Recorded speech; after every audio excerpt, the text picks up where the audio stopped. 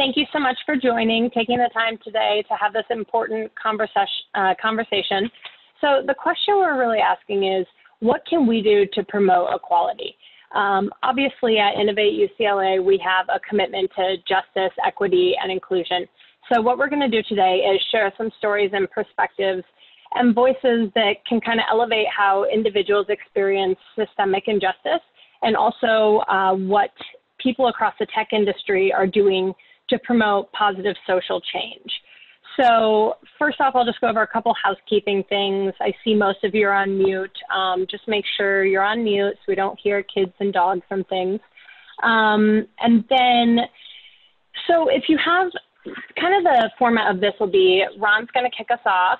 He's going to go over the 3 A's, we'll call them, and I'll let him tell you all about it. But Ron Guerriere is the CIO and Secretary of Innovation at Technology for the state of Illinois. He also was a former chair of the executive board here at Innovate UCLA. So we're super excited to have him back and shedding some awesome knowledge and experiences for us. And then if you have questions, you can either type them in the chat, or when he's done, we'll open it up for some Q&A. Then after the Q&A, we'll go to our next speaker. Same, if you have questions, you can either enter them in the chat as they come, or you can ask after that speaker is done. And then at the end, we're going to open it to an open platform for conversations, questions, story, anything you think is relevant that should be shared, so we can have these conversations and help create this social change. So I'm going to kick it off to you, Ron. Welcome. I'll go on mute, and we're excited to hear you. Thank you. Thank you, Piper. And hopefully everyone could hear me fine. Piper, you can hear me okay? I'm in my dungeon here in Chicago. And so first and foremost, I intentionally was late just to get you guys excited. That's not true. I had some technical issues, and I had to boot my son off. I didn't realize he just started a game, and it somehow, anyway, I'm here.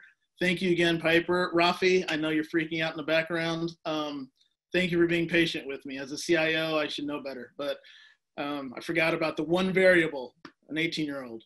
So with that being said, thank you very much for your time. Thank you for inviting me to this session. This is a very poignant conversation. It's something that honestly is long overdue. My goal today is not to give you a history lesson. That's not my attempt. That's not what I'm to do. What I'm also going to provide is a perspective. Please understand it's a perspective of me, Ron Guerriere, but I can't speak for all Black folks. I have no intention to, because you'll learn, if you haven't already, the diversity within the African American community, the Black community, is broad, absolutely broad. But there is something that definitely ties us together, and that is a beautiful skin tone, and unfortunately years of just it, and sometimes being an adverse thing. But I can tell you from the jump, I am ridiculously proud to be who I am for a variety of reasons, and I'll quickly get through that. So what I tried to do, it worked. Okay, so as being in my dungeon, I didn't want to give Rafi a presentation because I wanted to follow the flow. What you see behind me, and hopefully you can see it because I made sure the room's dark enough. There's an image on this side. This is me when I was roughly 6 years old, in my beautiful brown suit. On the other side, this is probably a couple years ago. I was giving a speech in London. And I often think back, what would I be saying to myself and all those experiences I've had? And they've been a lot. And like with everyone, they've been challenging, and everyone has challenges. So a lot of things I'll say is not unique to me. We all have a way that we've navigated where we're at, but I'm gonna give you some tidbits of kind of how I got where I'm at, to give you some perspective. And really what it's like to be a Black person in America. Proud American, and you'll hear about all that in a second. So again, it's past and present. Right-hand side, that's me in college, University of Illinois, got my dreads. Realized I needed to cut those back in '96 to get a real job. And then on the other side, that is me as a guest speaker at Dreamforce. I did it twice. And if you know Dreamforce, 120,000 folks live, a lot of people on video. And essentially, it's a little nerve-wracking because you're up there with Mr. Benioff, but at the end of the day, you're telling the story about what your company has done, leveraging their products. And for me, it was one of those moments like, wait a second, I think I'm doing something right. So I'm pretty hard grader on myself. And so I always look back at that and say, okay, I'm somewhat doing something right along the way. So again, part of the history that I need to share to give you context to kind of the stories I'll share is on this side of me. This is my mom when she migrated from Haiti back in 1968.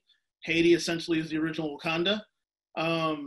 Black nation, broke from French rule in 1804. So there's a sense of pride in Haiti that it was the first Black nation, and it revolted against Napoleon. Unfortunately, it has paid a severe price ever since when it comes to instability and other things. And many people do not know Haiti had to pay reparations back to France for over 80 years, which is one of the reasons why part of the GDP never recovered. One of many reasons. I'm the proud descendant of Philippe Guerrier. He was president for 9 months, which in Haitian presidencies is pretty long. But nonetheless, I'm proud, and my last name translates to warrior. If you know French, somehow I got that moniker, and I actually hold pride to it. But my mom has always had my back, and she's always said things along the way that as a kid, you just don't know what she's talking about. Like, every time I go on a trip somewhere, I always go on a night hike. I always want to see the city I'm in, the host city. And my mom used to always freak out, whether I was young, even to this day, if I tell them I'm traveling somewhere, she just completely freaks out. And I never really understood why until I became a parent. And so she and I have the conversations. And fear she has is not for me getting into riffraff, not for me getting in trouble. It's for people who run across me, they fear me, there's a concern, I might be up to something, and then it will explode into something that is unfortunate for me. And so before I became a parent, I never understood it. I thought it was just a mom being mom. Then I realized that there's this added concern as a Black mother that she has for a Black son. Again, it took me a while to figure that out until I got to that point having kids of my own. But I'm going to give you three quick stories.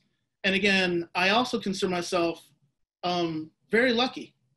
I won't say privileged, right? I grew up in a lower class family, but dad worked 3 jobs, mom worked a couple. They put us through Catholic school. So I actually had opportunities that I know other people didn't, like my cousins who grew up in the south side of Chicago. But the first one that you see behind me is an image of keys. Now, keys always denote access. Like if you have keys, you get access to something. And so at University of Illinois, phenomenal alma mater, I was a custodial engineer. On my resume, that's what it says, custodial engineer. It's a janitor, but it's a custodial engineer. And on several occasions, I did that for 2 years, and it paid phenomenally well. Back then, minimum wage was $4. I was getting $7.50, so it was pretty good, and I was paying my way. And despite doing it for 2 years, and despite having this ring on my hip, at least 24 times, I was either detained or arrested because they perceived me breaking into university buildings. Now, this is not the first time I've come across just flat out nonsense, but this was the first time I started realizing that perhaps even in a great institution like Illinois, you just get that. And many times my foreman would have to come and verify it was me because my badge picture was not acceptable. The 2,000 keys on my hip were not acceptable. The fact that they just pulled me over the 3 weeks earlier was not acceptable. And after a while, that starts wearing on you. It starts wearing on your psyche. But nonetheless, I got out of that school. It's a great school, but I got out in 4 years. But it's just one of those moments of many in my life where I realized that regardless of how hard I try, no matter how hard I fit in, I will always be kind of identified in a different way. And I am absolutely proud to be African-American, Haitian-American, but this is one of those first moments. I have all the access needed, but I don't have the access. And it started hurting, it started eroding, but I'm like, okay, I'm gonna do this. I'm not gonna just let it get over me, I'm gonna slide. So the second one is an image, if you can see, is coffee. So coffee seems pretty simple. It's a cup of coffee. And so here's one where this has happened at least a dozen times. I could count offhand. So there's a lot of tech conferences we've gone to. I've met many of you at tech conferences. Many of you are actually really dear friends of mine, and we've had great conversations at tech conferences. So this particular tech conference was in Orange County, and I won't go more specific than that. And so I'm over at the tech conference, and I always had a struggle when it comes to networking. I walk into a room, and there's usually 2 or 3 people of color, and then probably a couple hundred non-people of color.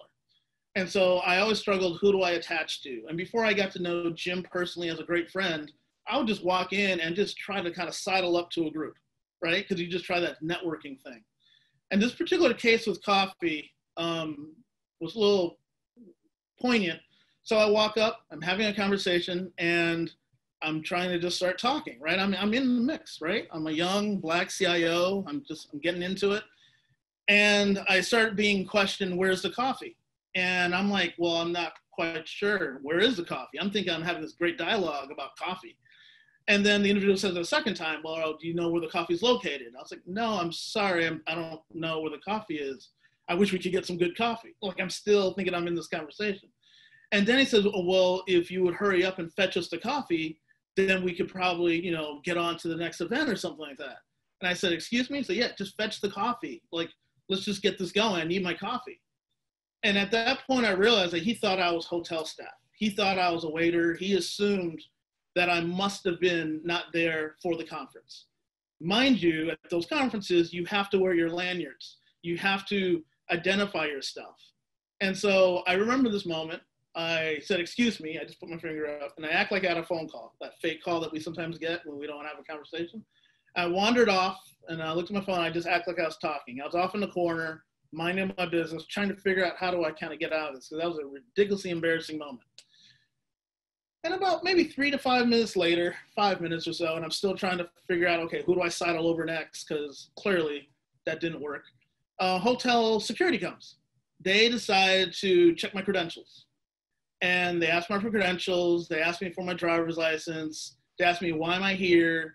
And I answered all questions, but I could honestly tell everyone in this audience, I was seething inside, because it really, really hurt that I had to go through this level of scrutiny in California at a tech conference.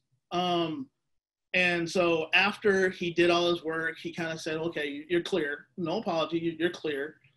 He looks over at the table that I left. He gives the guy a head nod, and the guy gives him a head nod back like, he's clear, he's good. It bothered me. It absolutely bothered me, but it bothered me for a variety of reasons. One, clearly the obvious. Why am I being singled out? But the other one was I am actually the keynote speaker the next morning.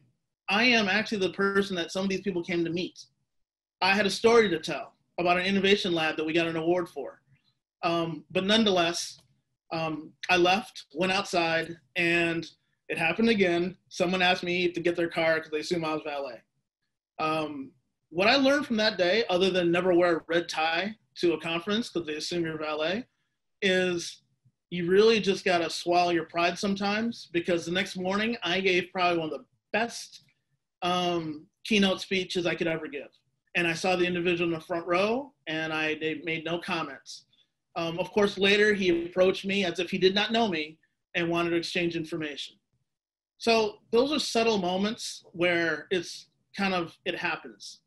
But the last one I'll share, when it comes to the 3, it's a water bottle. Hopefully you can see that behind me. It's a water bottle. It's just a water bottle, right? Hydration, right? Well, I'm leaving an office, and I'm leaving the office. It's 9 at night, working late, because the next day I'm going to another part of the state to talk about STEM education. And where I'm going is a predominantly rural area, a little bit impoverished, but they really believe in STEM and STEAM education. So I leave the front door of the office. I say goodbye to the janitor, because I get to know him real well. His name was Jeff. And I'm walking down the street, and as a person of color, you start noticing patterns. And I noticed this pattern of this truck that was lifted, taking a couple of laps around the building. No mind, it's okay, whatever. And then they actually timed it, so when I got to the stop sign, he pulled up right next to me. And there was 3 people in the front seat. It was an F-150. It was raised, I know cars. And rolled down the window, threw a water bottle at me, said, "Nigga, go home," and then tried to run me down off the sidewalk. And I would say for the next 3 blocks to my hotel room, I kept on walking back across the street to make sure I could see which direction he was coming from. And he did 2 or 3 other laps, yelling stuff. I got back to my hotel room. I put a chair in front of the door, and I sat there, and I was just like, well, nothing's changed. And the sad part of that story is I am the Secretary of Innovation for the state of Illinois. I report directly to Governor Pritzker. I'm proud of that. And I'm responsible for technology for the state. I work for those people who threw things at me. My job was to better their lives. And they just diminished me and decided to take that opportunity just to be jerks. And so we live in a land right now where you think, well, this doesn't happen anymore, or not in this day and age. This was February. This was this year. A month later, I went to Dubai, and my job was to promote STEM education between Chicago and the Emirate of Dubai. That was my task on that trip. But a week earlier, in my home state, they dropped the N-word, and they make me feel like I'm a hunted animal. So I bring these things up because my goal when I share these stories, and again, every single Black person probably has 1 or 2, or if not more, and I have more, but I'm gonna leave it at that for the most part, is that our goal in this moment after George Floyd's death is that I'm sensing a change. I'm sensing people wanna listen and they wanna hear, right?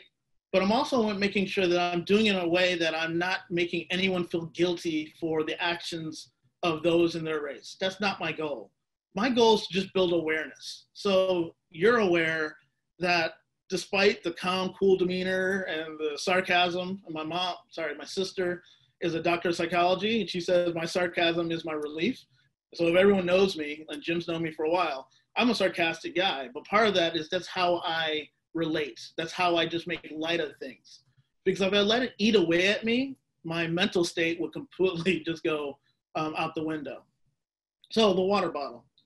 So as everyone else that's a parent, I am proud of being a parent. Over my shoulder, it's Jasmine. She's now 20, gonna be 21 next month, goes to the University of Chicago, and she has decided to go into law because she feels that she could do better in law, giving back to creating greater equity. So it's my baby girl and my son. And when I talk about my son, he is an amazing kid. Both kids graduated with 4.6 GPAs, ran track, competitive hip hop. I DJ'd for them. But when I look at my son, I get nervous. I get emotional. I get scared. When he started driving at 16, I started really worrying about where is he at, just like every parent. But it wasn't the fear of him doing anything silly, because he always made sure he had good friends around him. It's because I never know if he's going to run across an officer who just had a bad day and has unconscious biases or conscious ones, or there is a community watchdog group while he's taking a jog in the neighborhood, like what happened in Georgia. Those are the fears I have that are a little added beyond just being a regular dad. And so when my son comes home, we made a deal back in the day when he was like 5, and he's 18 now, that anytime he comes home, anytime he sees me, his job is to give me a hug and kiss. And he does, even at 18 years old, even in front of his friends, which I'm like, you sure you want to do that? He's fine with it. And so as a father of a child of color, the kid's 6 foot tall, maybe at best, 110 pounds. He can't hurt nobody. But again, a cop might misread something and just take it out on my son just because of the color of his skin. And mind you, his mother is Filipino. He's light-skinned. It doesn't matter. At the end of the day, he's at risk. And actually, I get emotional sometimes just thinking about the thoughts I have when I know he's out and about. But again, every parent worries. What I'm sharing here is this added risk, added concern that I have as a father of a child of color. So this quick picture is a picture of my mother and my daughter. And so they have some similarities, as you can see. My mom worried about me going to school, all the things a Black mother has of a Black child. I do not want my daughter to have the same concerns for her Black child when she is eventually a mom, right? And I know I have to do the best I can to slowly, best I can, break that cycle. I have to. So sessions like this, the conversations we're having, will help me get to that goal, because I don't want Jasmine to worry about what Anne Marie worried about for years. But at the end of the day, I do worry. And here's a silly thing that I do when I talk to a potential boyfriend of Jasmine's. I give him a scenario. If a cop starts telling you and starts yelling at you, how do you respond? If he responds, well, forget the cop, blah, blah, blah, and he has an attitude, I tell Jasmine, this is not who you want to hang with. Because I want him to be as respectful as possible, because while the cop might be beating him up, unfortunately, a stray bullet could hit my daughter. And that's just a concern I have. And every parent has these concerns. Mine are just heightened. And that's just an example of one. So Jasmine, through the years, going to UChicago, a couple of fallacies I want to kind of quickly just talk to if possible. So the first one is, I am a huge patriot. I'm an American. I'm a Haitian American. And there's this fallacy out there that if you question equality, if you question kneeling or anything, then you're not patriotic. Please, please understand that is such a fallacy. You can question things, right? Our nation was founded on questioning things. That's our right to do, but it doesn't make me any less patriotic. I am actually ridiculously patriotic. I can name every president. I can almost name every vice president. I know a lot about American history, and I'm proud of it. We are a flawed nation, as every nation, but we also have to own up to some of the mistakes we've made over the last 401 years. And so there's a fallacy that maybe Black folks are not. We are. We're very patriotic. Please understand that. And I think this audience does, but please disseminate that out. You can question and be patriotic, please. Because I was told on the 4th of July, well, are you going to celebrate the 4th? Well, I celebrate the 4th. I question what independence really means. Nothing's wrong with that. But I am proud the fact that I am here because it's a land of opportunity, and my parents came here in '68 for that reason. And the other one's a Venn diagram, and many people have seen these before. This is, words are small, but it just says, I believe that George Floyd was murdered, yes. I believe police reform is needed, yes. I believe that looting is wrong, yes. I believe we have the right to protest, yes. In the middle is where I sit. I believe in all those things, as many Americans do. So the divisiveness that's happening today, it doesn't have to be a binary choice. We can have these multiple points of view. Here's another one I just want to quickly throw up there. Black Lives Matter. Let me quickly talk about this one. This is one just completely befuddles me, because the more I explain it, people get it, I think really do. So this image is a really simple one. This one just shows a series of black fists, and Black Lives Matter. Some believe Black Lives, the fist is a little higher, the one on top. That's not what Black Lives Matter is about. Black Lives Matter is the one on the bottom. All fists are at the same height. Black Lives Matter just as much as everyone else's lives. But the way I also explain it is how I did on a call recently, where you have a neighborhood and every house in the neighborhood matters. We agree. Every life in that house matters. Absolutely. However, we noticed that there is this chronic ongoing issue with this one house in the neighborhood. All houses matter. We all agree with that. But that one house needs a little extra attention. Could we please rally as a neighborhood, as a community, and let's focus on improving what's going on in that life? Can we do that? Because if we don't, think about it. Eventually brown lives, yellow lives, whatever color you want to kind of equate to, that will be affected. So let's focus on that one house. The other analogy I hear a lot of, and I think it resonates, is when Boston bombing happened and people say Boston's strong. People didn't quickly say, well, Chicago's strong, LA's strong. No, that's not the time for that. We're talking about an issue in front of us right now. So hopefully that helps people understand that I truly believe all lives matter. And one of the reasons is this is my crew. This is my clique, if you can see them behind me. This is the team that I've been working with at Toyota, farmers. In there, there's Sri Lankans, there's a Jordanian, 2 African Americans, a Puerto Rican, Filipino. This is one of my cliques. I have many cliques, as we all do. And all their lives matter to me just as much as my own and my son's. So I want people to really understand that we are, in the Black community, a very diverse group of people. I'm Haitian American, but I listen to different things. I do different things as well. And I'm proud that at one point that 2 of my friends asked me to marry them. I was a justice of the peace for a Sri Lankan and an American. And this was last year, and I'm still proud of it. They asked me to say the words and get ordained. You can do it online, by the way. It's only $10. So it's amazing. But again, all lives matter. I really want people to understand that. When I say that, I also want to focus on the Black lives. The Black lives do matter, and here's why we're saying it. It's not to diminish anyone else. It's not a checkbook.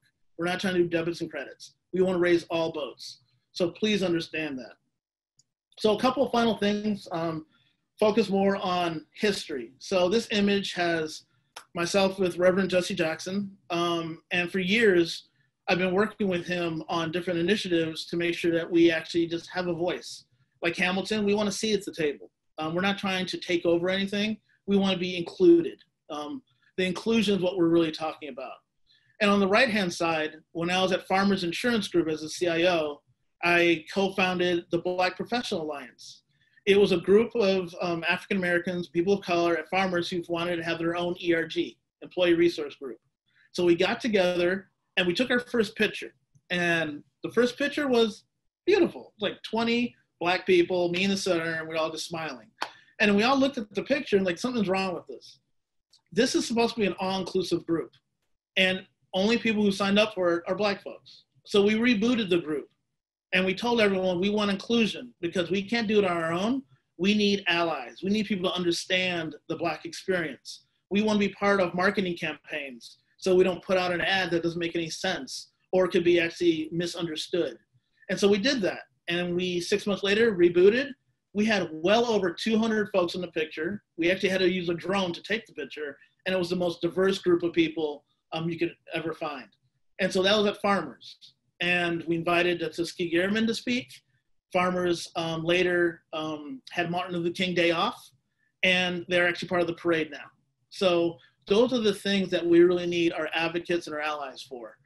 So when we do the ERGs, I want to make sure it's all as inclusive as possible.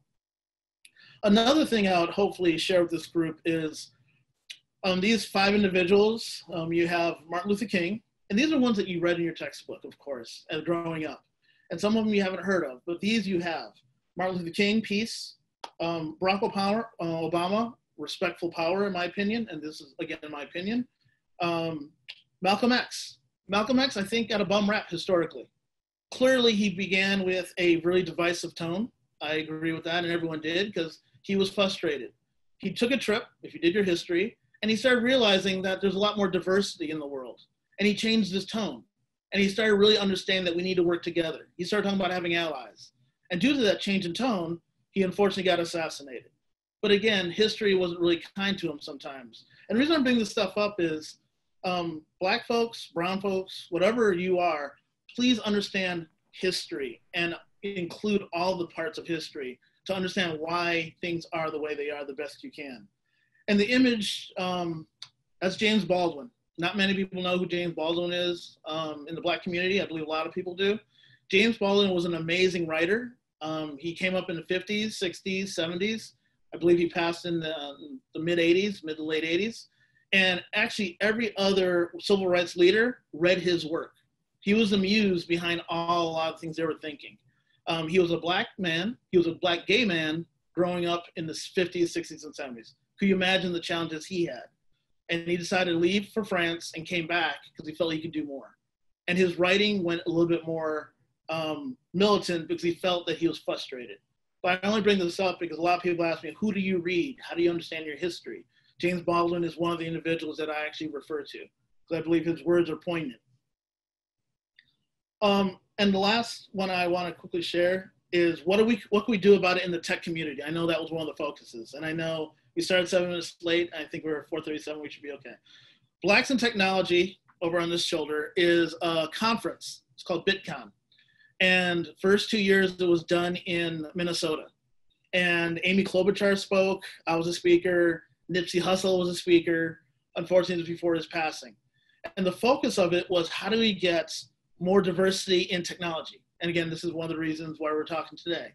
what could we do? And a lot of it is the networking. A lot of it is getting people to really understand that the world is changing, so our technology needs to change and our workplace needs to change. I've gone to conferences where Michelle Obama has spoken at Salesforce. They understand the power of technology and how it, hopefully, if done right, improves the condition. Any kid could learn data analytics. Any kid could learn cyber. And it's our job as parents and as leaders to tell all our children they can do whatever their mind comes up to them. There's a fallacy in the African-American community that we don't do math. That's false. We do math. We do a lot of things, but we also do math. So having advocates to kind of encourage our kids to do that.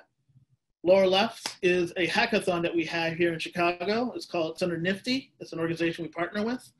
And what we'll do there is kind of do hackathons for young women in tech in the Chicago public schools. Really exciting stuff. And right there in Southern California, many of you guys probably have worked with STEM Advantage, STEMadvantage.org. Yes, I'm promoting.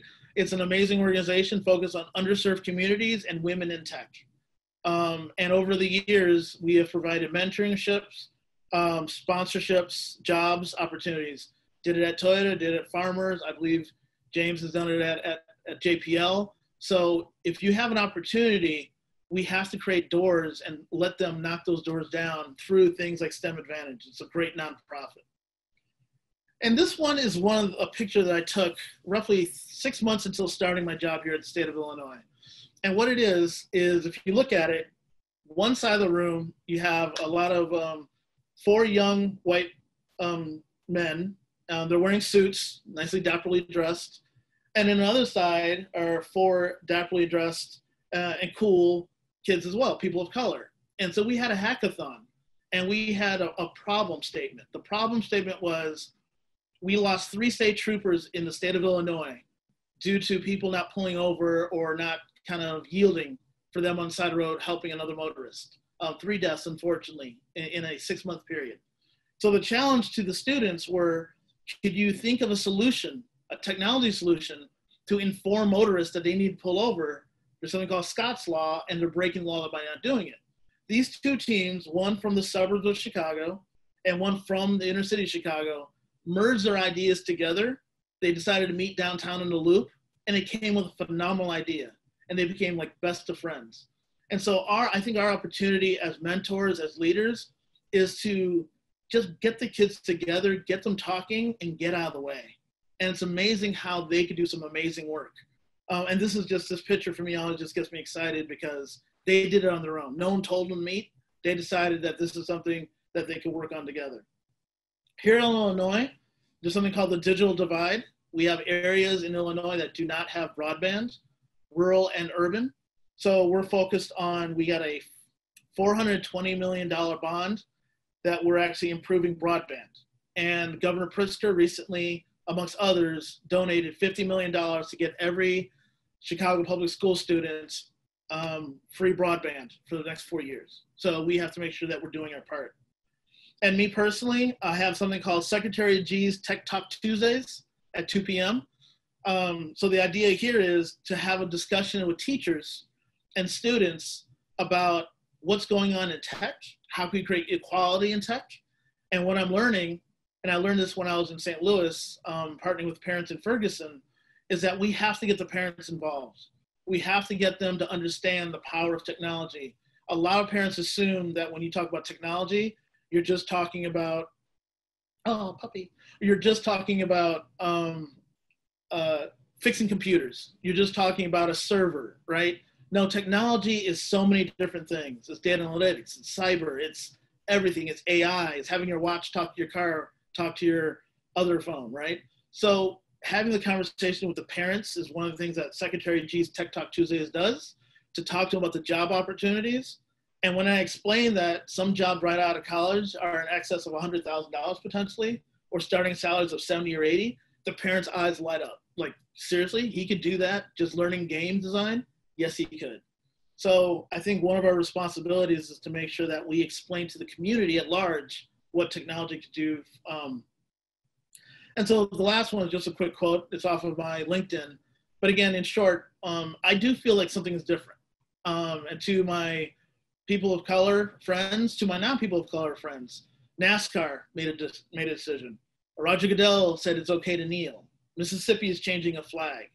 There's a discussion about Confederate forts and such. Those are conversations that we've never had before. And I remember back in 92, I believe it was 92, Rodney King.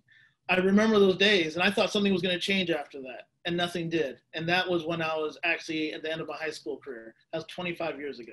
But this feels different. But our goal, I think, is getting the community, getting allies, getting people to understand, because we cannot do it ourselves, and start with awareness.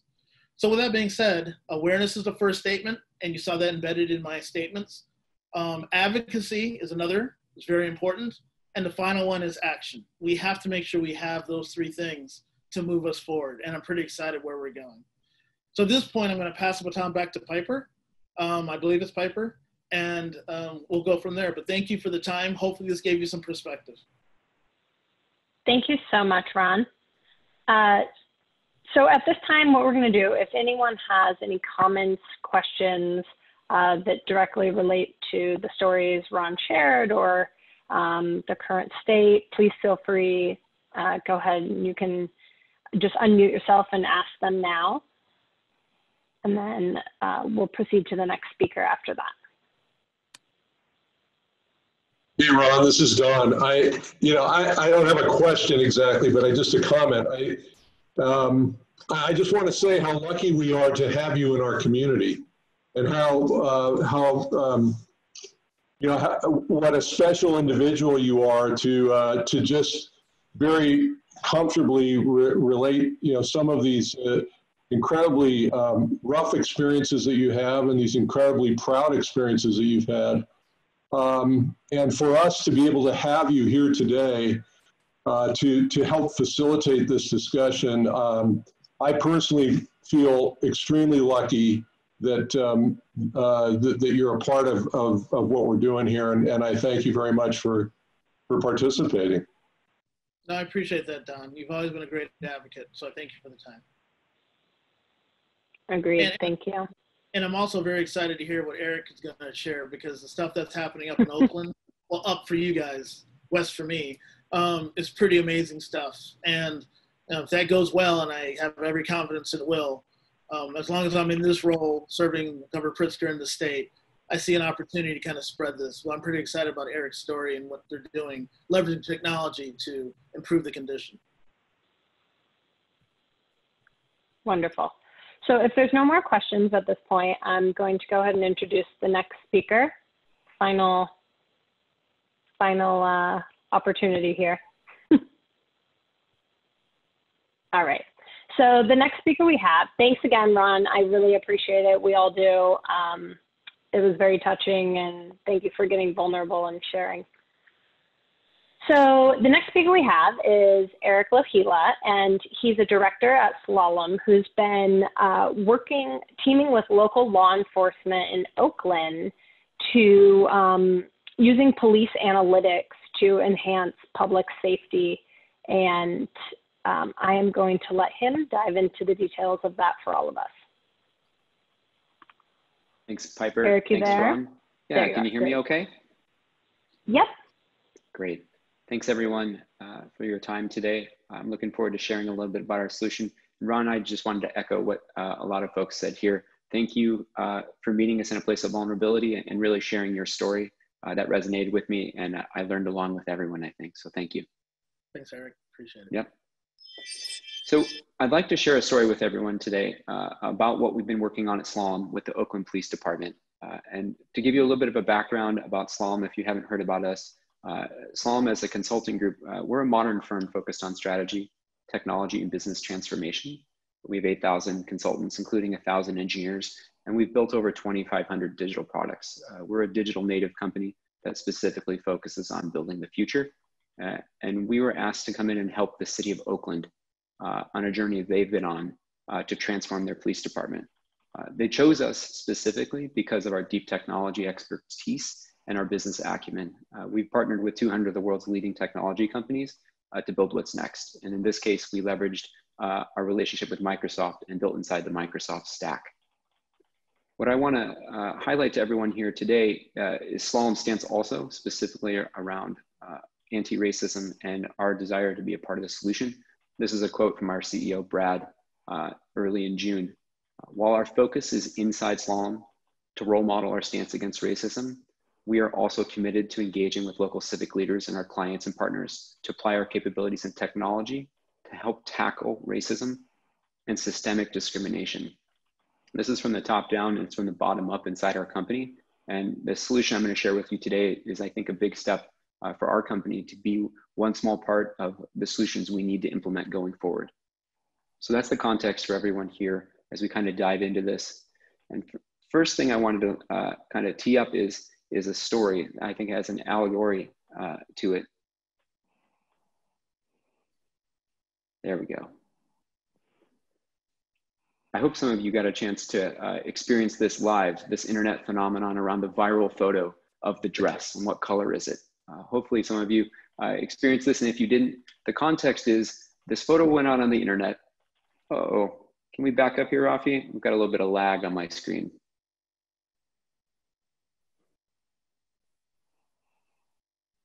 Thank you. Oh, let's go the other way if we can.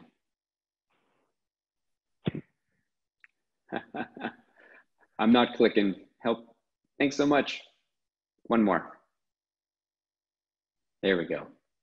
All right, so the context here is folks either saw white and gold or blue and black.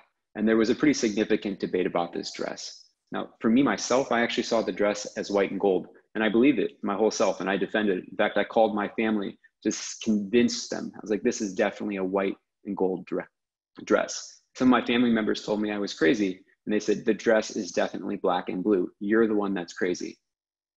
Point here is I got curious about the reason why we could see different colors, and it was actually grounded in neuroscience. It's a phenomenon called chromatic bias of the daylight axis. And basically what it means is our brains interpret images through subtraction, and what our brain interprets depends on what our eyes are focusing on. If we're focusing directly on the background, we'll actually interpret the dress as gold and white. And if we focus on different parts of the image, the dress itself will appear blue and black.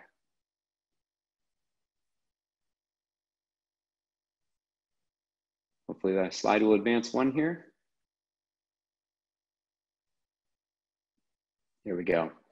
So what color was the dress? The dress was confirmed royal blue. And what does the data say? The data says it's black and blue. So the interesting thing here is whenever I look at it and a period of time passes, I see the dress still as white and gold. But because I know that it's blue and black, I'm forced to adjust my perspective and see the dress in those colors. I can do this because I have the data and I'm able to understand that truth, but it takes intentional effort and the data. So to tie this together, today I'm going to share a story about how data and transparency of that data is helping the Oakland Police Department assess its policing practices and how they can improve going forward. So the backstory with Oakland, let me give you a little bit of context here.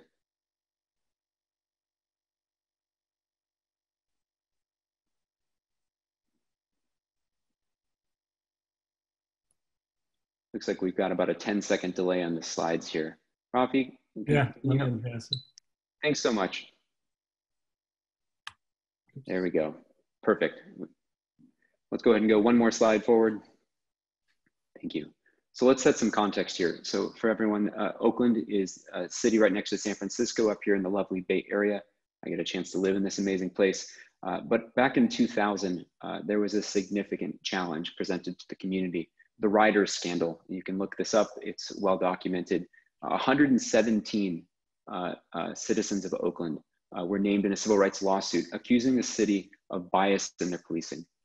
And that effort caused the city of Oakland to have a deep period of reflection that stemmed from federal oversight. And a number of big city police chiefs were assigned to an independent monitoring team, a commission that has been working with Oakland since 2003 to help transform their police department.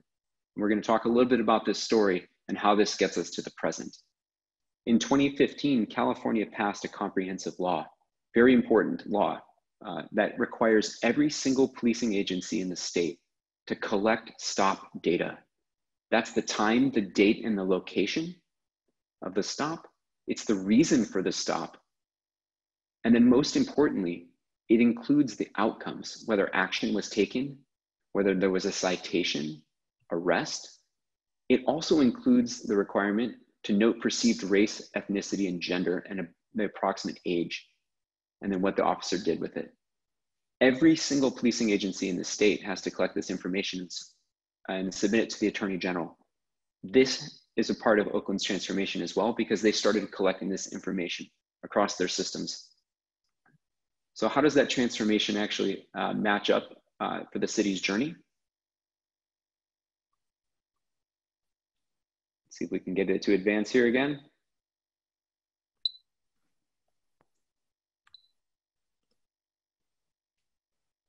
Let's go one more. There we go. So as the city began this journey under federal oversight, they went through 10 police chiefs. They replaced 500 officers. This is a foundational transformation for the city. And this really, you can see it in 4 phases. There was an assess phase, there was a redefine phase, a rebuilding phase, and then finally a reporting phase. And through this journey of 17 years, the city has had to come to terms with a number of the challenges that any organization that's seeking to transform does. It's how do we go about our ways of working from a place of equity? And change is hard. And a number of those steps for reform involve working with Stanford and their research teams. They actually specifically leaned in to provide training for officers on identifying unconscious bias. They worked with commanders and leaders to understand how to train their officers, how subtle language cues and actions would be perceived by diverse communities. While I'm going to speak about the technical nature of the solution and how technology is a part of the overall transformation, I want to spend a minute to highlight the reason Oakland's police department has been able to change how they work is because they asked fundamentally hard questions and they leaned into the human element of policing that we're not going to get away from. Cops are going to be in our communities and they're interacting with our residents, and teaching them to understand their unconscious biases and how to communicate effectively with the community is the root of transformation and how we think about equitable policing. So on this officer side, they've done an incredible amount of work, but now let's talk about the technical. And the underlying technical systems that Oakland required to collect all of this information, the databases that they needed to be rebuilt entirely. So they spent 6 years just building these source systems before they were able to actually come through with a new command system that they launched just this year, starting in 2014. They built out this new system, it's called Vision, and they realized towards the end of this effort, one of the key agreements that they had as a part of their negotiated settlement was the ability to have a comprehensive analytics platform enabled on top of all of their systems. In other words, our officers have been re-educated and trained in how to practice a more meaningful way of policing with the community. We have our source systems to collect all of their interactions. Now, how do we provide that analytical capability? The same way we think about enterprise, it's the same way we think about business. What are the metrics, the KPIs, and the core business questions that we need to be able to answer quickly so that our officers can do right in the community? And if there are challenges, we can identify them early. Go ahead and go to the next slide. Thank you. And so what we have was this incredible challenge and this objective that we had to meet with their teams, which is how do we synthesize and transform police officer data into visualizations that enable rapid analysis? How can we actually help commanders of the city of Oakland identify hotspots? That ultimately will provide transparency and a more equitable experience. But getting to that point took a lot of time. And what I can share with you all is when we stepped in to help from the slalom standpoint, it took 42 days for their analytics team to answer core business questions. The data came from multiple sources. Some of the sources didn't update at a reasonable pace. They really needed to work it was a very complex challenge for a number of teams to answer the questions that they needed to be able to speak to weekly with their senior leadership team. We took a look at the current need. We said, what are those requirements? And we realized that ability to drill down, to filter, to see trending, to understand baseline comparisons across the city, and then to actually set threshold limits would enable those senior leaders to ask the questions that they currently had and to answer future state questions that we knew were coming down the line. Now, the additional outcomes that were generated as a result of this work, we have democratized access to data. And I want to highlight this because I think it's absolutely the future of policing. Instead of having 5 or 6 senior leaders have access to the analytics team and these researchers that would go and answer the business questions, based on someone's rank inside the police department, now over 100 commanders and supervisors are able to review the data and the dashboards that I'll be showing you in a minute, so they can actually query their data live and they can ask complex questions. They can start to see meaningful trends and insight in their community. This also is an instance where we're able to step into a space of discrimination and bias, and more users touching the data and viewing it means transparency, and light in corners right now is something our society is asking for. It also means we're able to reduce that 42-day time of latency down to 1. We can see yesterday's data today, and that changes the way the police officers interact with that information. We have over 400 metrics available. Next slide. We're going to go ahead and skip 2 more to the solution, and I'd love to show you all what we've been working on. So let's talk about what we actually built. So when we took a look in the space around analytics for police officers and how we could look at behavior, we realized that there weren't a lot of sources for us to draw from. And so we went, and we realized that there was an opportunity for us to really think about this from a greenfields approach. And this is something that our design team and our solution architects, we relish the opportunity to sit down from a standpoint of discovery and ask the Oakland PD and say, we understand what you know you can do now. We're interested in what you would like to do. Help us paint a future vision around the questions you wish you could ask. And they came back to us and they said, how do we identify officer behavior that indicates the potential for racial bias? Can we identify a pattern in stops from an individual officer? How about if we could identify officer behavior that indicates an excessive force incident? These are important questions for the community, and asking them previously required all of the different data from all of these sources to be pulled together. And we were able to draw up and sketch out, could this answer some of these questions for you? We believe the data sources you have can enable this. And what you see in front of you here is our first version. And remarkably, after the 5 weeks of discovery and these pencil drawings, what we built looks remarkably similar, and we'll get a chance to see that in just a second. So as we move forward, thank you. We've sketched out the solution overview, and here's an actual architecture document. I know we've got a number of tech folks in the room, and so you can see those source applications on the left. We built this in Azure Government Cloud, and we were able to build out the analytics data warehouse, and then we did all of our viz in Power BI and pushed that out through the gateway to a SaaS solution. The commanders interact with this via web browser on their secure laptops inside the police department. All right, next slide. Wonderful. So let's go ahead and load this up. So let's take a look. This is an actual screenshot of the dashboard that's going to be going into production. This is using dummy data. So any of the numbers you see here are just for testing purposes. But I want to highlight, so you're a senior commander inside a police department that has the challenging ask every week to say, are we meeting our community where they are?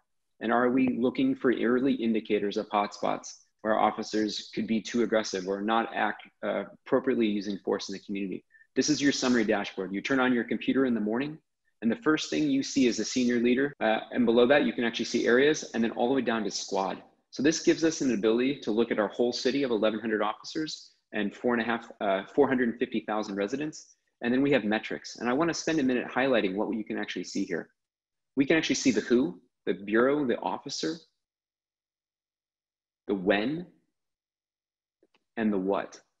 And what that means for us is a senior leader can look at this dashboard and they can actually say, either yesterday or all the way up to 5 years historically, show me what officers, what areas of my city were involved in investigations, intel-led stops, whether there was a discretionary stop committed, was there a use of force associated with it, what was the outcome of that stop, and was there anything recovered? What we found from the Federal Monitoring Commission and working with senior leaders as well as Stanford is these are key determinants in understanding if a police department is practicing conscious bias or discrimination by their police department. And these kinds of questions and the ability for senior leaders to ask them quickly can identify trends before they become serious problems, and they can hold accountable officers inside the organization that are outside guidelines. This is foundationally different than the way most police departments currently practice policing. And we've heard from the most senior leaders, this is no less than an absolute transformation in how they work with their officers and how they serve the community. In the past, these kinds of questions couldn't be answered on a daily basis. And at best, they were done in quarterly reviews. Every single day, senior leaders can turn on this dashboard and you can see on one slide, one page, what are the stops? What are the searches? What are the rates of recovery in the city? How are arrests? And most importantly, was there force used? These are questions America's asking in a really deep moral and normative way that the city can look at and actually provide answers to their elected leaders and to residents that are asking for more transparency. So I want to speak to you what's next. We continue to work with the City of Oakland. We've just completed our first release. We're going to be releasing our second tier of options or availability in terms of features to them in the next month. And we're hearing from commanders. Piper? Sorry, really quickly before you go on to the next, there was a good question about what the hotspots are. No, that's okay. So maybe if you could identify what you mean by the hotspots and how the data is collected, and then is it like up to the officer to report, or just a little more detail on that before we go on to the next would be really great. Yeah, great question. So this is, I love that you're asking it. It's in a future slide to kind of speak to some of the things, but let me back up because I think that'll give us some more context. What we've been able to do with this solution is what you see down here in these black circles. These are the number of the source systems. And we have 7 different source systems that we are able to pull information from. That includes the training data from the academy as well. It involves complaints data that comes in from the public themselves. It involves pursuit information as well as the officer's stop data. So one of the questions that has been asked by many members of the community is, how can I trust the data? And you're absolutely right. They should be asking those questions. What we've found is by marrying all of these source systems of data into the dashboards, we are able to answer questions around whether veracity is in question, because a number of officers will have correlative data, and because we can compare across the system, we can see if there's, in a sense, a bad apple or someone it looks to be baking their data or cooking their data in a different way. So that's how we've chosen to look at that. That said, I think there is still a lot of work to be done, especially using ML/AI going forward, where we could actually look for greater trends in the data, where we might see across a police force other anomalies that we haven't been able to catch yet. This is so new in terms of what we're enabling right now. I think this is really release 1 in many forms. And our hope is going forward, we can provide additional nuance and insight for the commanders. One thing I want to highlight is we have not provided a predictive capability in this. I think we're hearing as a country right now, there's a greater need for scrutiny around technology solutions, specifically as it relates to, frankly, making decisions on behalf of the police department that often disadvantage or disenfranchise Black and BIPOC communities. So I think we have really made an early stage decision to not get into the predictive capability, but leveraging all of these source systems and presenting the information for senior leaders to make decisions around. I'll pause here since we're asking questions. Does anyone have any questions specifically related to the dashboards?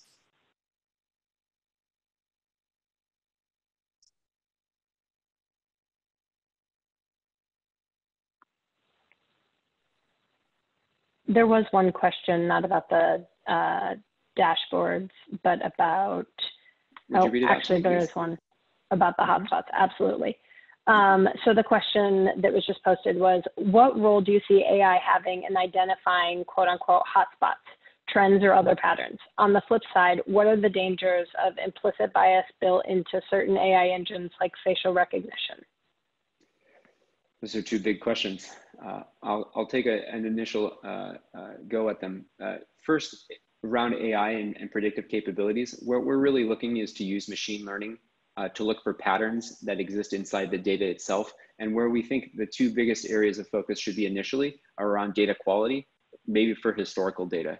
It's not quite as sexy as telling us what the future state would look like, but actually understanding anomalies that occurred in data collection in the past can give us more insight because it allows for historical trend analysis, which I think is absolutely valuable for police departments. I think the other capability that we'll look to is where we can incorporate aspects of body cam data. One of the areas that we'd like to focus on in the future is to incorporate more body cam data into these dashboards. That could involve using the metadata that's involved inside the body cam collection, that we can actually tie it directly to the incidents so that it aids officers' ability to analyze it more quickly and more effectively.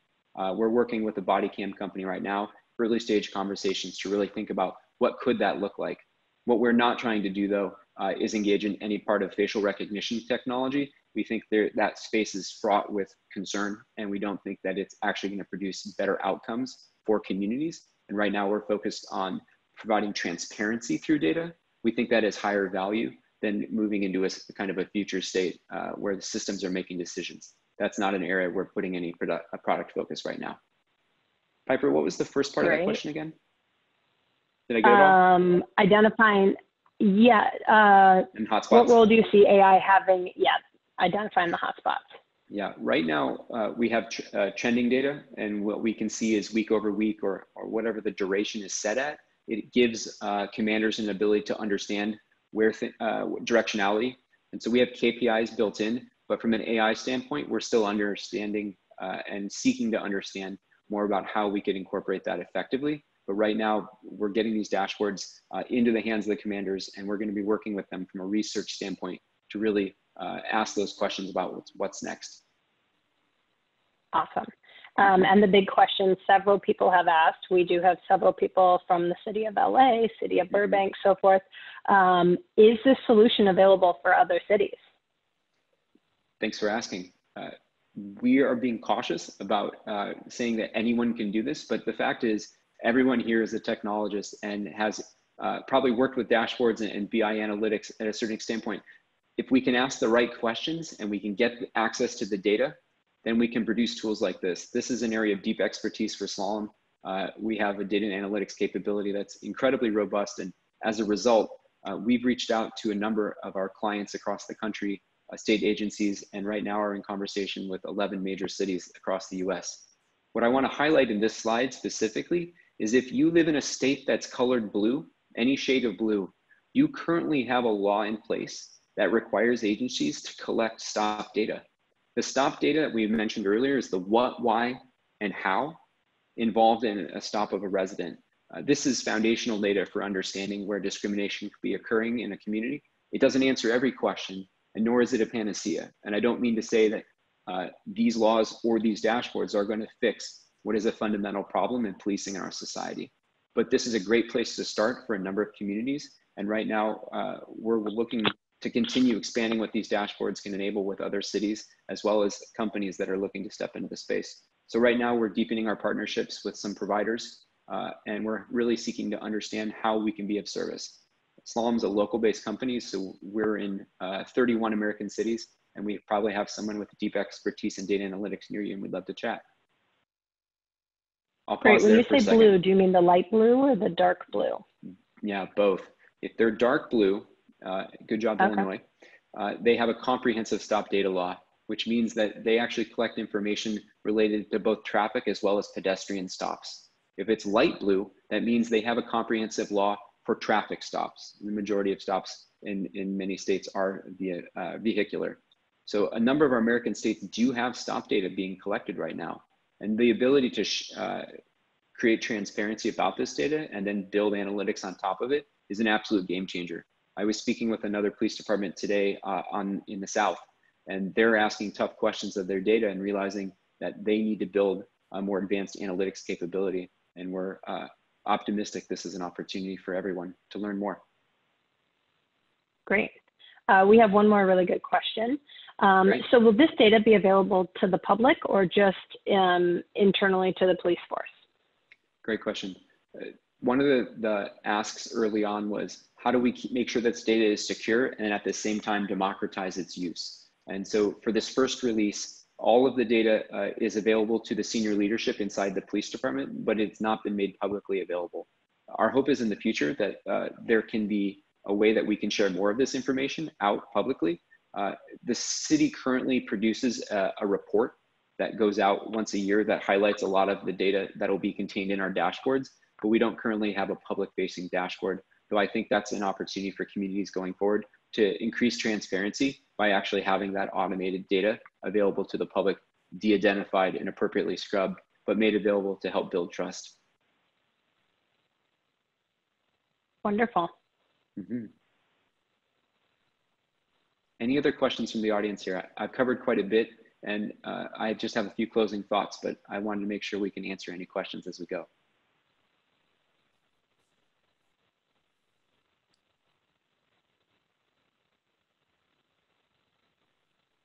Okay.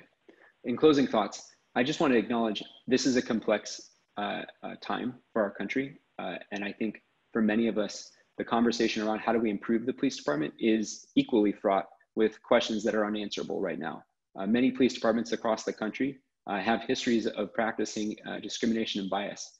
And I don't mean to say that slapping a dashboard on top of data is going to solve what has been an intractable challenge for our country for many years. But I do think there's a huge opportunity for us going forward to think about how we leverage data to create transparency and really inform both residents that live in the communities, as well as senior leaders that do want to do well to make better decisions based on what is occurring in the street. And I hope that this is one solution that can help move us forward as a country. Thank you, everyone.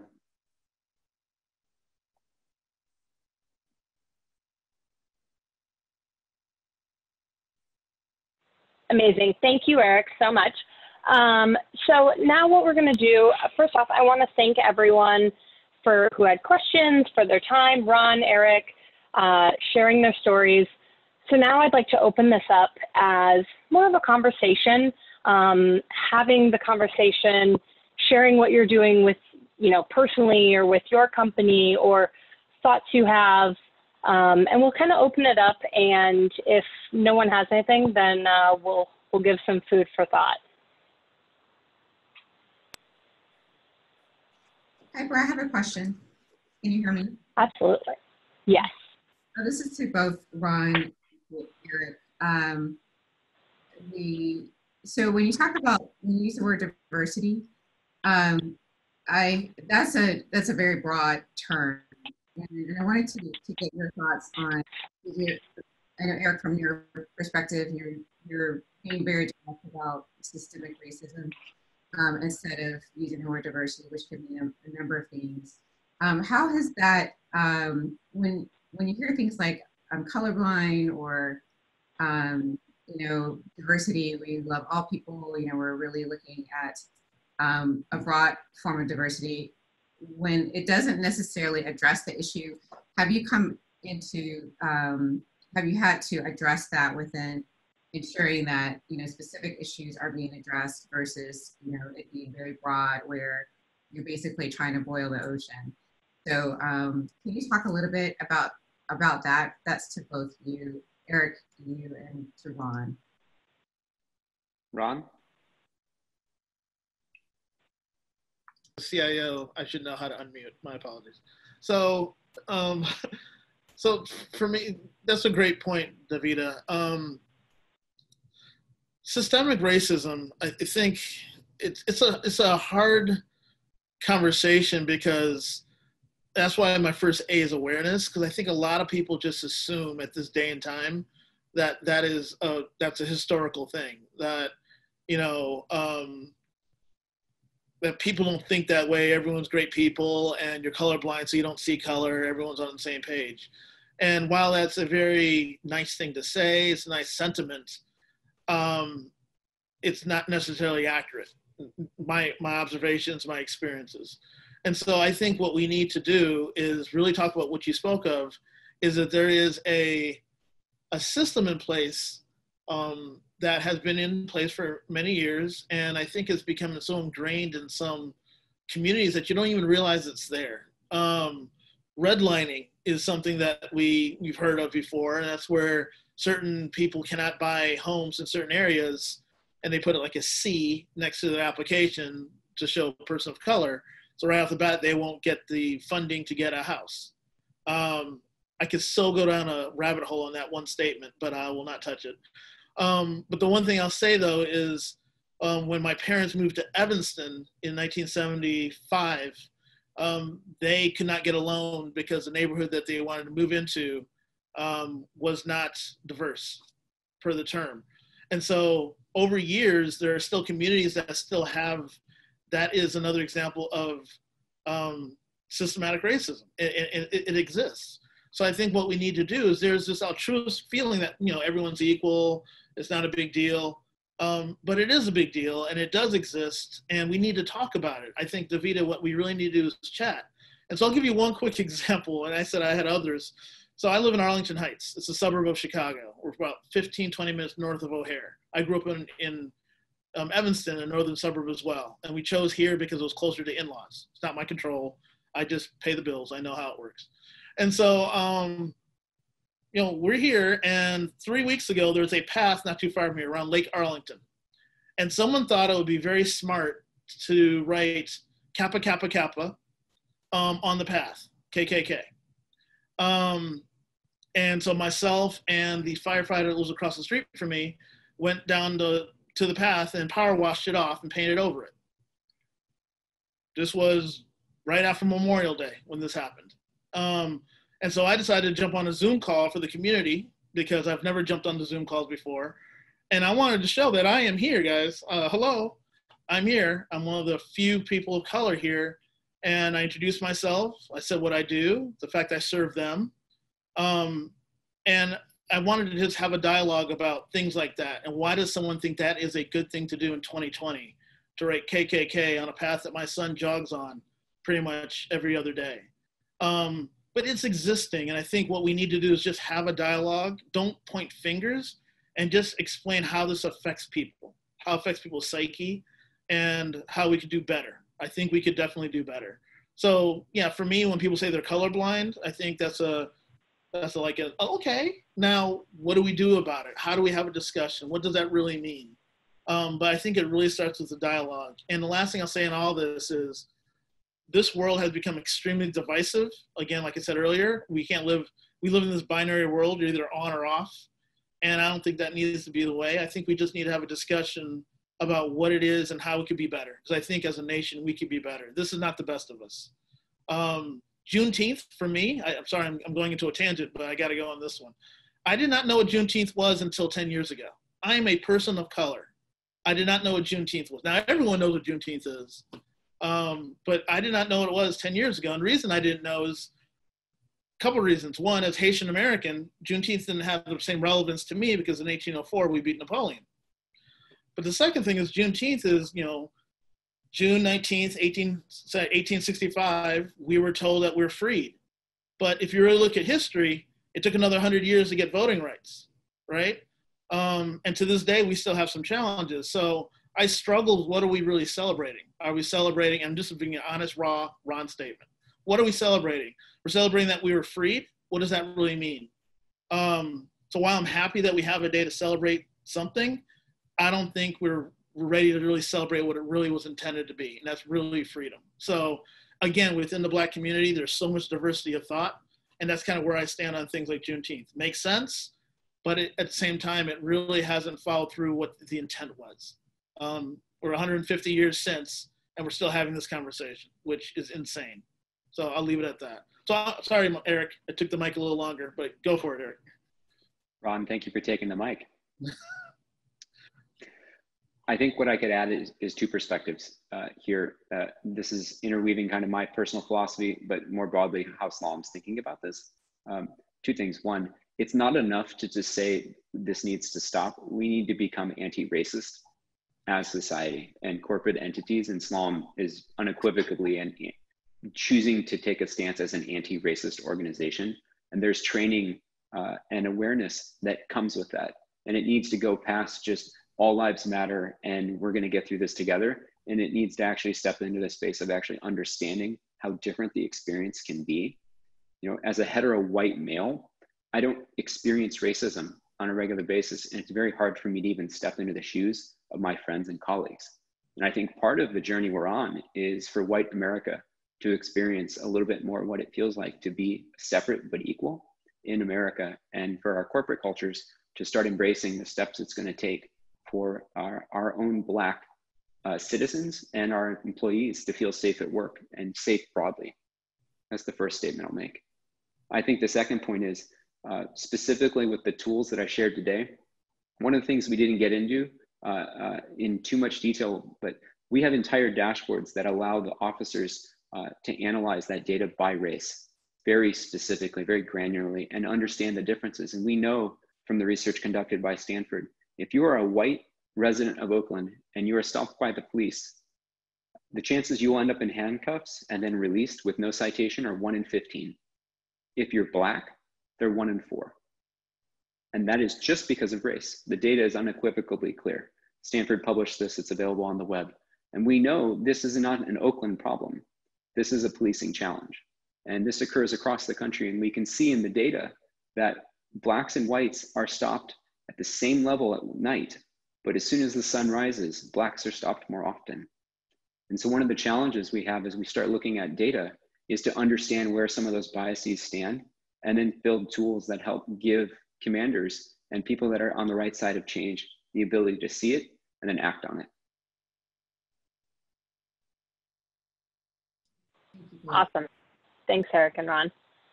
To add to that, and to add to what Ron was saying, is having the conversations, bringing the awareness, right? That's part of the point of all of this today.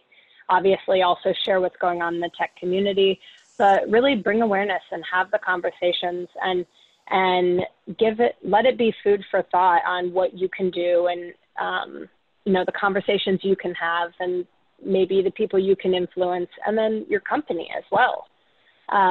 So then, leaving it at that, anyone else have something interesting to share at their company, of any changes that have transpired from this, or conversations that you'd like to share? Hi. Go ahead, Kevin. Oh, thanks, Jim. So this is Kevin. And hey, Piper, how are you? So, so I have a question for Ron. And Ron, we might have to take this offline for a longer discussion, and it probably really only affects me on the call. My question for you is, first of all, I'm very impressed in your ability to really be able to share your thoughts and experiences personally with the group here. My question is around, the majority of my career, almost all of my career, except for when I was younger. I think in my 20s, I was pretty verbose about a lot of things. But in most of my career, I've spent my career specifically not discussing race in the workplace. And I avoided it like I avoided politics, and I avoided religion in the workplace. And for the most part, whenever I experienced or came across racism, I would just kind of brush it off and walk past it like it didn't exist. But now I find myself in a time when I'm being asked to discuss it. And I find myself in conversations where I can't avoid discussing it. My question for you is, how have you found the comfort and the ability to be able to speak so openly about race? Kevin, that's a great question. And for some reason, I feel like I've met you before. You have. Black folks. Yeah. All right, cool. You have dreads, right? Yeah, I do. Yeah, it'll pull back. Yeah. Okay. So for me, it was, how do I put this? It was a challenge, and I think my sister, who I mentioned earlier to you, is a psychologist, and so she's my free help, right? And so for years, I'll give you a quick backstory as to how I was able to get more comfortable with it. So for a year and a half, I was in the foster system. I was my whole freshman year in high school and half of sophomore year. I was a ward of the state due to some challenges that we had, and I saw some things, I avoided things. And so I always noticed that. And then a year later, when I was going to a Bulls rally, because the Bulls just beat your Lakers, if you guys are Laker fans, and I was headed downtown to Grant Park. Rough territory here. You still got 15. You only got 6, man. We're working on it. But I was headed to a Bulls rally, and unfortunately, I was a victim of a gunshot, and then my cousin died in my arms. And I remember that always stuck with me. And I remember I was arrested. I woke up in an ambulance handcuffed, even though I was a victim. And so I talked to my sister about it over the years. I never talked about it. And then I was doing a youth program in Long Beach when I lived out there in LA. And I just wanted to somehow kind of talk to the kids about something. And my sister said, use your story as something to learn from, as a learning experience, right? Because sometimes they just don't know. And I always come to the assumption that everyone has the best intent, but they're just not aware. So I started sharing my story and just say, hey, this is not to make anyone feel bad or feel guilty for me, because, you know, everyone has their own story, but this is just a story about how I've experienced it. And I do it in a way that's not combative, if you've noticed that. It is what it is. We don't like it. We need to improve it. But for me, I'm comfortable bringing it up. I used to never touch politics. I am now working for Governor Pritzker, who has publicly have made statements against other people. So I'm in the game now. I can't avoid that part. But when it comes to race, I always come from the point of view that people just are not aware. They just don't know. And when I learned also, last thing on this, is that in Southern California, it's a very diverse area. I mean, it's extremely diverse. There's things that in California you just take for granted. And then you do a stint in the middle of America and you're like, wow, it's just a different world. And you've seen it, Kevin, in your travels, right? Mm-hmm. So for me, it's like, I'm just comfortable talking about it, but I do it in a way that's not combative. It's just a matter of fact. Here's a story. Put yourself in my shoes. How would you feel? And the answer is usually pretty bad. And so the question is, how can you help me never make this happen for someone after me? But I think Kevin and Davida and all the other people who call on the phone, and Davida, you do this as well. You just got to be engaging and just kind of tell your story, because if you don't tell it, someone else will tell it for you. I'm sorry, that's a rip from Hamilton, but it's true. If you don't tell your own story, someone will. So why don't you tell your story the way you know it and the way you lived it? So that's kind of how I kind of come across, and that's why it helps me. But it took my sister to one day just throw cold water on me and say, hey, that was something traumatic. You got through it. Use that as a tool to help other people get through it as well. And ever since then, I've been very comfortable with it. But to this day, when I go to conferences, I am still that wallflower a little bit. Unless I see someone like a happy face, like a Jim or someone else or a Doug, then I kind of gravitate to it. But to this day, I'm still a little apprehensive because, you know, that really sucks. I don't want to my credentials be checked every 5 minutes when I have a huge badge on my chest that says guest speaker. I mean, let's get past that. And I don't know where the coffee is. I prefer tea. So let's go with that. So those are my thoughts. But Kevin, let's keep up. And I'm sorry, there's some questions on here. For some reason, my chat's not responding. So please just send me a LinkedIn or a message, and I'll get back to you if you sent me a message. I apologize. Cool. Thanks. No problem. Great. And to add to that, I feel that everyone has a story. You know, I've talked to my family members, friends, clients, colleagues, and I didn't know, I wasn't aware that every single Black person I know in my life has a story. So I think sharing those stories, like Ron said, helps bring the awareness of what a serious systemic problem this is. So thank you for all of you for sharing, you know, the hard, uncomfortable traumas. And thank you, Kevin, for asking. Okay, so we have one other comment. Karen, do you want to speak on your comment, or should I read it? What's your preference? No, I don't mind speaking on it. I think, you know, I've been trying to just get up to speed. I'm a middle-aged white woman named Karen from the Midwest, so I've got a lot, you know, a lot to learn.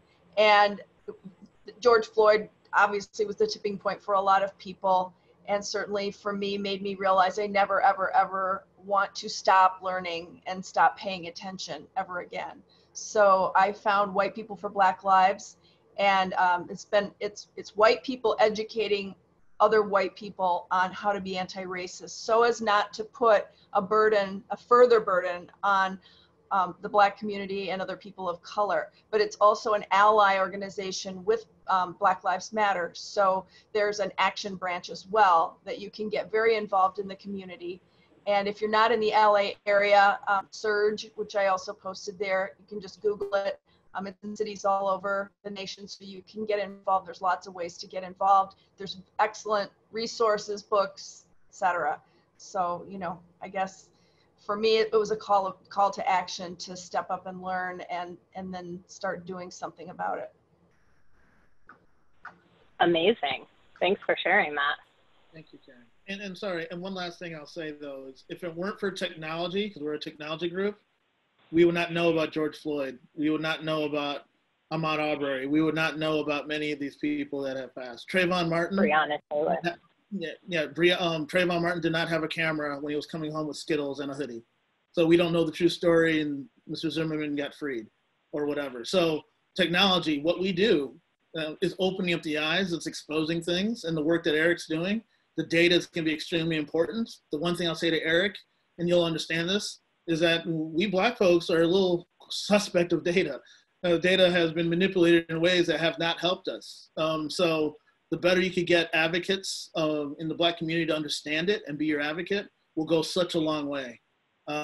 Because we can take you back to Tuskegee Eric syphilis experiments. There's still an era of caution when it comes to data. But the more you do that, bring on advocates to speak, the more people will just embrace the data as truth.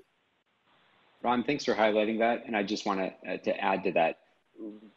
We are really absolutely clear that rose lenses are not a part of the conversation. And we're making sure when we work with departments going forward that we don't try to build tools that help them wallpaper over a systemic issue, with an acknowledgement that we understand America has a long way to go to become equitable, and whether policing is even the right answer. One thing we're working on for phase 3 with Oakland is actually a deep analysis of the call data. They code their data, the calls, in 243 different types. And one of the questions we're helping them answer is, fundamentally, do we need to send someone with a gun to answer a nonviolent request? And that's part of the conversation going forward is, right now, if you pick up 911, you get a fireman, a paramedic, or somebody with a gun. And maybe that's not the right answer going forward for a majority of our community needs. And hopefully through analytics and really understanding that data, we're going to have fundamental conversations around what is the right response to take care of our residents. Correct. And I think that's spot on. And defunding, I know there's a lot of spin on the word defund. I personally think it's the wrong word. I think you just got to revisit the funding model and do what you say. You know, send out someone like my sister who used to do this in New York. When there is a chronic issue and it's a mental health issue, for example, an officer going in, unfortunately might have the wrong temperament and walks into a situation. By the way, I have 2 cousins, first cousins, who are Chicago PD. And you know, I get their perspective, and they are put into very uncomfortable situations where it's a life or death situation. So the better we could do it, the better we could do with analytics. And again, defund is, in my opinion, not the right word. I think we just got to revisit the funding models and where's the money being spent. That's my opinion on the whole defund the statement. But of course, that's getting spun into a whole, we don't want police. I need police. I want police. It's very important. Yeah, we need it. So we just need the right level of public safety. Let's call it that. Thank you. Awesome. So we are getting close to time, or we're at time. There was one more great question, if you guys are comfortable with having one more person open it up and kind of share a comment. Any objections? Great. All right. So Emmanuel from Live Nation, do you want to go ahead and speak on this, or should I read it for you? I can go ahead and speak. No, I appreciate it. All right, wonderful. Welcome. Thank you. Thank you. No, this has been phenomenal. I actually joined a little bit late, but came in at a good time, I think. And I'm actually a data professional, data architect. I use some of the tools that Eric from Slalom spoke about. And so I got pretty excited just as a data professional, seeing that kind of technology applied to such a set of complex and critical issues right now. So first of all, I wanted to say again, kudos to Slalom, and I look forward to seeing how that turns out for Oakland. I did have a question. I get into conversations with friends and family and colleagues about, I think a couple people on the call have talked about trusting data. And so I had asked, and Eric did actually post a link at oagcalifornia.gov, and more specifically, but I was just looking for resources that were with viable data that I can inform myself and then be an informed participant in conversations, so that I'm speaking from a base of knowledge and not just either emotions or anecdotes. So I was just looking for other sources that viable sources that people trust in this area. Wonderful. Wonderful. Also, Emmanuel, do you mind sharing, putting you on the spot a little bit, sorry, about what you do with Live Nation as far as diversity? Oh, sure. So yeah, in addition to my my paid position, I spent 3 years as the co-lead of B at Live Nation, which is the Black employee group here at Live Nation. Live Nation Entertainment includes both the Ticketmaster division and a Live Nation Concerts division. So it's pretty widespread. And we've taken it upon ourselves to to support the segments of our employees as with ERGs, employee resource groups. And we have different chapters in different locations. And I had the pleasure of serving here for 3 years for B at Live Nation in Los Angeles.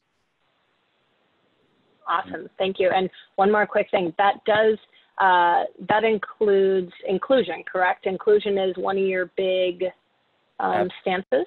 Yeah, and in fact, we've moved on from calling it inclusion to belonging. So it's cool. Yeah, so now we refer to it as diversity and belonging. More than just including people, we want people to feel that sense that they are supposed to be here and that they have every reason and right to be here. So that's right. Piper. Awesome. Yes. We could send out, there's some research that's been done at UCLA from a professor here who studies race and organizational behavior. He's provided a couple of articles to me for actually other reasons, but we can send that off to the participants as well once we conclude the call. That would be wonderful. Be great. Thank you so much. I think what I'd awesome. also add in really quickly is I'm going to post links right now. This is an evaluative framework for the responsible use of technology in policing, as well as legislation, the Stanford reports, and then California's advisory board. You want to go deeper on this? I've been in the space for a couple of years, really trying to understand who's doing great work to support this. And I have to say that NYU Policing Project is a very progressive and thoughtful organization inside NYU's law school that's helping provide some of the strategies and frameworks for engaging in the technology space around policing. And then more broadly, California's work with the state's Race and Identity Profiling Advisory Board is really speaking to some of the deepest challenges in our society and trying to use both normative frameworks as well as analytics to drive those conversations going forward. Great. Okay. Thank you. You got awesome. it. Thank you, Thanks, Amanda. Eric. Great. So does anyone else, I know we're over, and if you need to jump off, we need to end, we can do that. If people want to keep talking, we can do that as well, I think. So if there's any other comments, questions, actions you're taking at your companies, inspiration from this event? Well, this is Jim Rinaldi. I'd like to say a couple of words. Is one that this is a conversation that I think needs to continue to happen, but also this is the first one in all the 1,000 Zoom meetings I've been in where we've had this type of conversation, and I think kudos to Piper and Ron and Eric for pulling all this together, and Rafi and Don, because this is the kind of thing that this community can really at least listen, hear, and hopefully take something back. The thing I would like to see is leaders lead and set examples, because that means a lot to people looking up, if they're looking up to their leadership or the CIO or the executives or whatever. You know, you are influenced by who you're with, and so be responsible, and you know, carry yourself the right way, be fair. All those kind of things are qualities that we want out of our leaders. And so I take out of this is you can't walk in the other person's shoes, but you certainly should be able to see what they go through to the best you can, and try to be true to yourself as well as true to your team.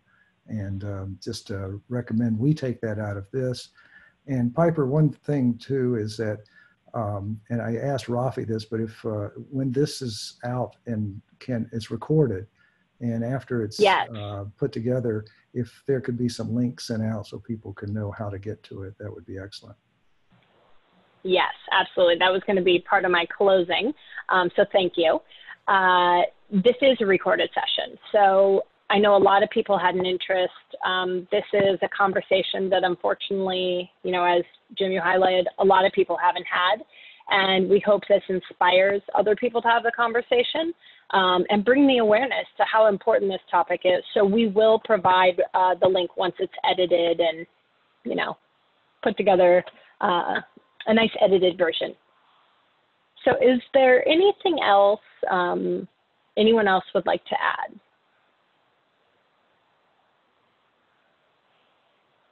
No? Okay. So I just want to, oh. No, I was going to say thank you. Just thank you. Please keep it going. It's exhausting. Awesome. Thanks. Thank you. Yeah, thank you. And I think the other part of this is we want to make this not just a moment, but a movement. And in order to make this a movement, you know, we have to keep having the conversations and bringing awareness. And it's interesting, as Ron highlighted, the huge role in the tech community.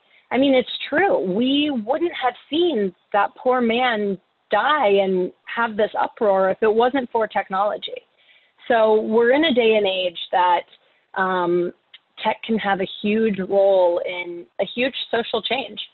So first off, I just want to say I want to thank everyone.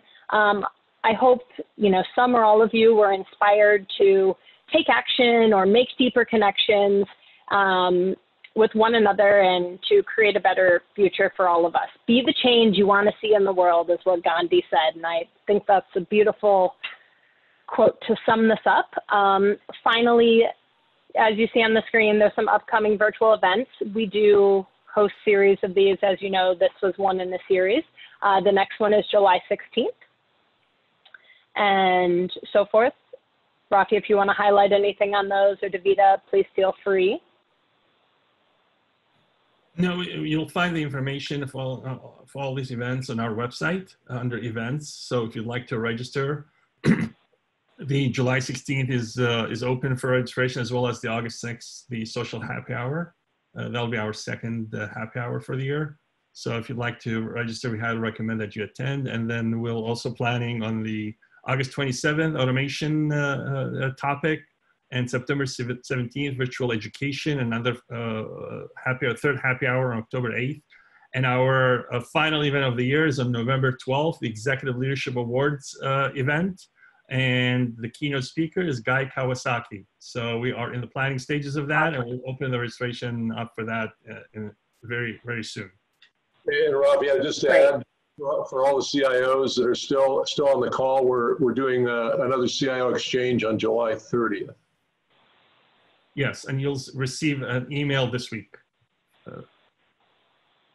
Awesome. And then one other thing, for some of the guests that joined this call today who maybe aren't members and enjoyed the event or have curiosity about doing more, please reach out to Rafi. Actually, I'm sorry, Doug, not Rafi, but I guess you could reach out to Rafi as well. and direct any questions towards him. And then finally, there will be, I believe, a survey after this, correct, Rafi? Yes, yes, and with Eric's permission, we'll have the slides included as part of the survey. As once you complete the survey, you'll have access to the slides. Eric, I assume Perfect. It's okay to share those slides? Yeah, we'd love for this solution to get out there. Great, thank you. Wonderful. And then as far as providing the content, how will they notate it in the survey, or will that be? You mean the recording or? The recording, yeah. Yeah, the recording, what we'll do is we'll edit the recording. We don't send out the raw version of the recording. We'll edit it professionally. Right. I will post those on our YouTube channel. If you're not subscribed to it, we highly recommend that you subscribe to it. And we'll also post it on our new website, which is going to launch next month. Perfect. Wonderful. And then if there's any, I know a lot of people had questions from different cities about bringing the solutions. I think Eric has his email up there. You can reach out to him with any questions. And I think that's it. Thanks so much, Piper. Thank you, everyone. Thanks, Piper.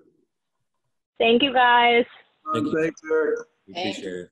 Thanks all. So good. So good. Thank you. Great job, everyone. Thank you. Have a good one.